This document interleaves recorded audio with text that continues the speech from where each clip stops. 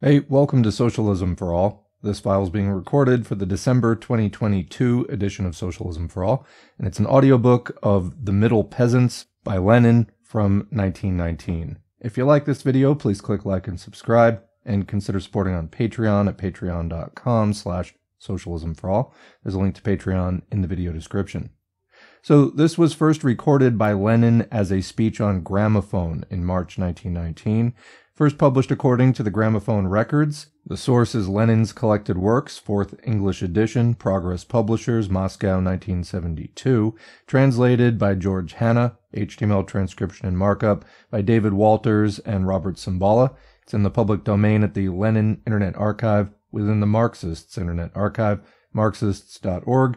Thanks as usual to MIA for hosting this and thousands of other free Marxist texts. So for historical context, this is about a year and a half after the Russian Revolution in late 1917. The new communist-led government was out to stabilize the country and consolidate the alliance between the proletariat in the leading position and the peasantry. So let's begin. The most important question now confronting the Communist Party, the question on which most attention was concentrated at the last party congress, is that of the middle peasants. Naturally, the first question usually asked is, what is a middle peasant? Naturally, party comrades have often related how they have been asked this question in the villages. The middle peasant, we say in reply, is a peasant who does not exploit the labor of others, who does not live on the labor of others, who does not take the fruits of other people's labor in any shape or form, but works himself and lives by his own labor. Under capitalism, there were fewer peasants of this type than there are now, because the majority of the peasants were in the ranks of the impoverished, and only an insignificant minority, then as now, were in the ranks of the kulaks, the exploiters, the rich peasants. The middle peasants have been increasing in number since the private ownership of land was abolished, and the Soviet government has firmly resolved at all costs to establish relations of complete peace and harmony with them. It goes without saying that the middle peasant cannot immediately accept socialism, because he clings firmly to what he's accustomed to. He's cautious about all innovations, subjects what he's offered to a factual, practical test, and does not decide to change his way of life until he's convinced that that change is necessary. It's precisely for this reason that we must know, remember, and put into practice the rule that when communist workers go into rural districts, they must try to establish comradely relations with the middle peasants. It is their duty to establish these comradely relations with them. They must remember that working peasants who do not exploit the labor of others are the comrades of the urban workers, and that we can and must establish with them a voluntary alliance inspired by sincerity and confidence. Every measure proposed by the communist government must be regarded merely as advice, as a suggestion to the middle peasants, as an invitation to them to accept the new order. Only in cooperation in the work of testing these measures in practice, finding out in what way they're mistaken, eliminating possible errors, and achieving agreement with the middle peasant, only by such cooperation can the alliance between the workers and the peasants be ensured. This alliance is the main strength and the bulwark of Soviet power. This alliance is a pledge that socialist transformation will be successful, victory over capital will be achieved, and exploitation in all its forms will be abolished. So that's the end of the short Gramophone recorded speech, pretty much directly to the point. You may, if you're very new to the subject matter, not be familiar with the distinction between poor peasants, middle peasants, and rich peasants.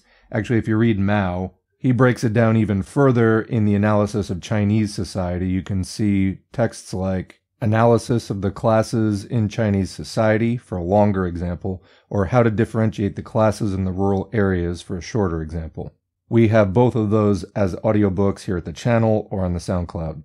Alright, so there you have it. Now let's turn to the actual Gramophone recording of Lenin giving this speech. Теперь самым главным вопросом, который стоит перед партией коммунистов, который больше всего привлек к себе внимание на последнем партийном съезде, является вопрос о крестьянах-середняках. Естественно, что первым вопросом задается обыкновенно, что такое крестьянин-середняк. Естественно, что партийные товарищи рассказывали не раз, как в деревне, и спрашивали, кто такой середняк.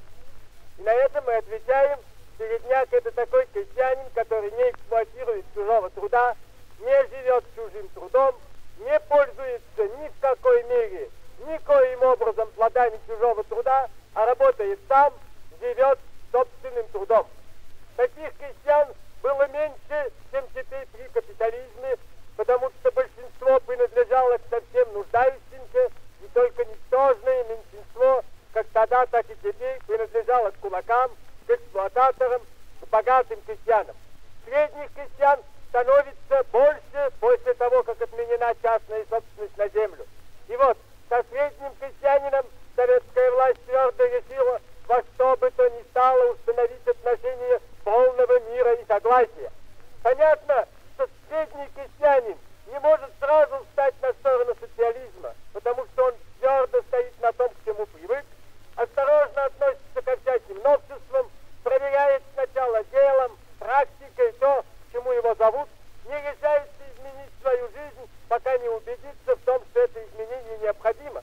Именно поэтому мы должны знать и помнить и проводить в жизнь, что рабочие коммунисты, появляющиеся в деревне, обязаны искать товарищеских отношений с средним крестьянам, обязаны устанавливать товарищеские отношения к ним, обязаны помнить, что трудящийся, который не эксплуатирует чужого труда, есть товарищ рабочего, и с ним можно и должно достигнуть добровольного, полного искренности, полного доверия союза.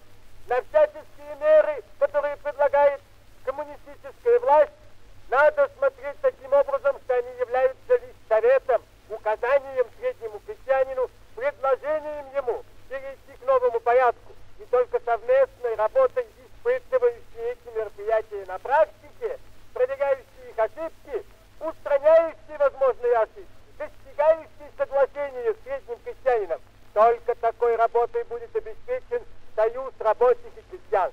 В этом союзе вся главная сила и опора советской власти. В этом союзе залог того, что дело социалистического преобразования, дело по